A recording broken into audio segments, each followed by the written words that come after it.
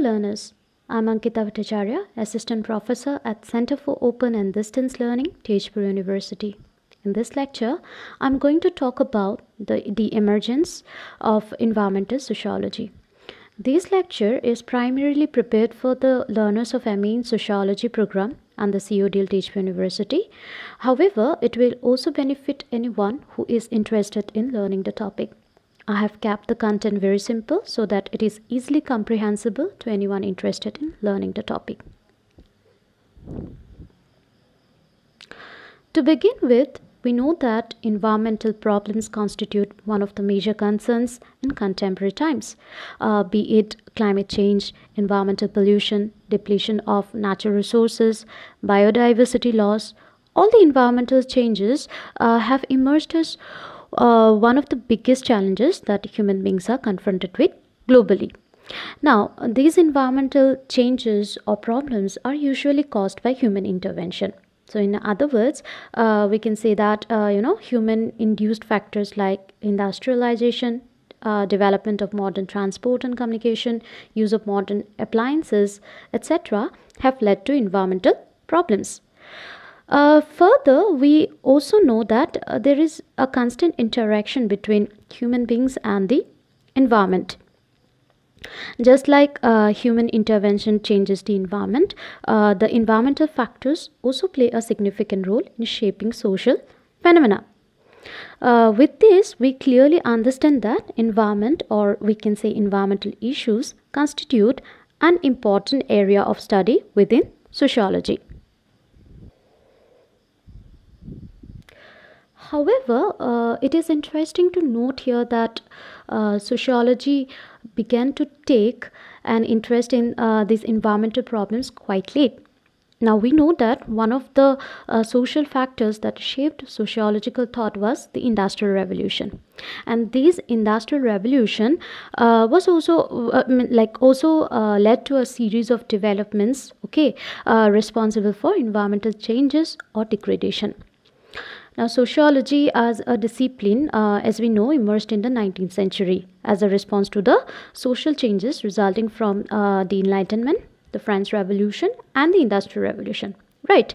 And it emerged more as a response to the negative consequences of this development rather than the positive consequences. Therefore, it is very interesting to note that it did not take into consideration the environmental changes resulting from the Industrial Revolution until very late. So, it was not until the 1970s that the link between the environment and society was given due emphasis in sociology. Consequently, we saw the emergence of a new discipline within sociology called environmental sociology.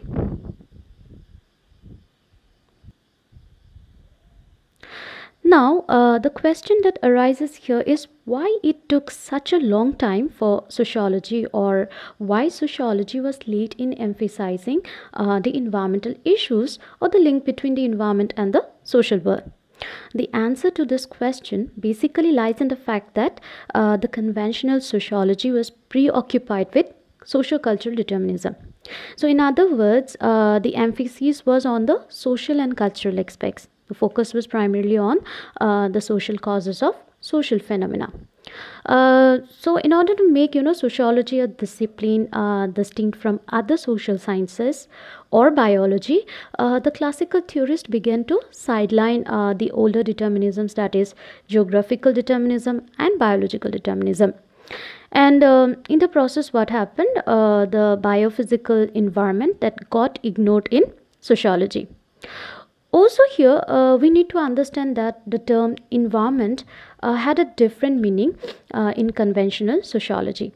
So it covered only the social and cultural aspects that influence the behavior of an individual as opposed to heredity. So in other words, it was understood only in terms of the concept of heredity and environment. So it is a concept where a human behavior is basically shaped by either heredity or environment. So under environment, herein comes the social and cultural aspects, factors that has an influence on the behavior of an individual. So it covers only the socio-cultural environment. Thus, the environment that is generally understood, or we can say the biophysical environment, or the natural world, it did not receive the emphasis it deserved in sociology. In this context, let us discuss the views of two eminent environmental sociologists, Riley E. Dunlap and William R. Catton Jr. According to them, mainstream sociology has been too anthropocentric or human oriented and is based on human exemptionalism paradigm. Now, what is this human exemptionalism paradigm? So, it is a paradigm that claims that human beings are exceptional species and they are so superior that they are exempted from the environmental forces. So with the these paradigm actually became popular after the industrial revolution, because after the industrial revolution and with the emergence of modern industrial societies, it was assumed that the most special or unique feature of human beings, that is culture, was capable of solving all the environmental problems, and therefore it could exempt human beings from the constraints of the biophysical environment. Now, Dunlop and Catton did not deny that human beings are exceptional or unique species, but they asserted that human capabilities could not exempt human beings from the constraints of the biophysical environment or nature. So they have therefore come up with a new model, okay, and this model is new ecological paradigm, which is NEP in short. So which they believe should replace the human exemptionalism paradigm. So this new ecological paradigm gives full emphasis to the environmental variables and states that though human beings have innovative capabilities, yet they are dependent on their ecosystem.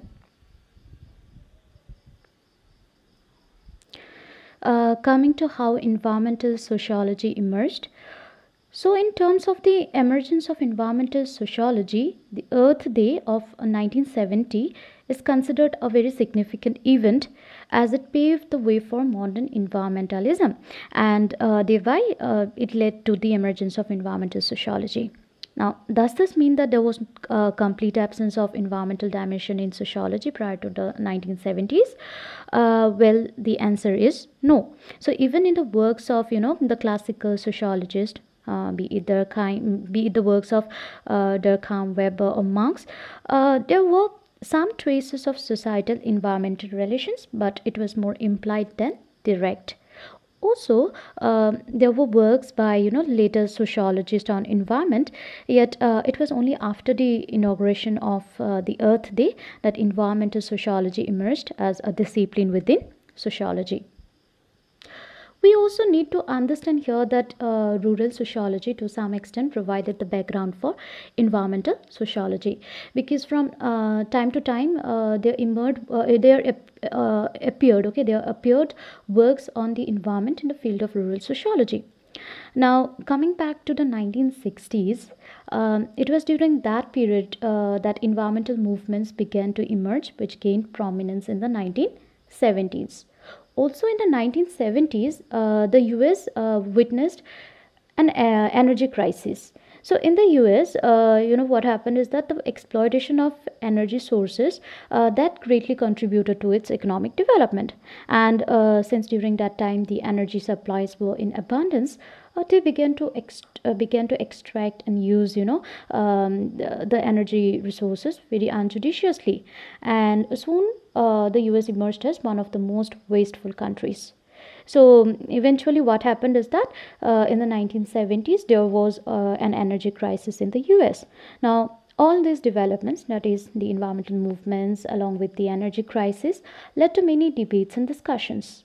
Okay. Further, the environmental issues got impetus with the inauguration of the Earth Day 1970, and the debates and discussions around the environmental issues drew the attention of the sociologists, and eventually the American Sociological Association, it started recognizing environmental sociology, and in 1975 a section on environmental sociology was formed within it, and with this environmental sociology came to be recognized as a sub-discipline within sociology professionally.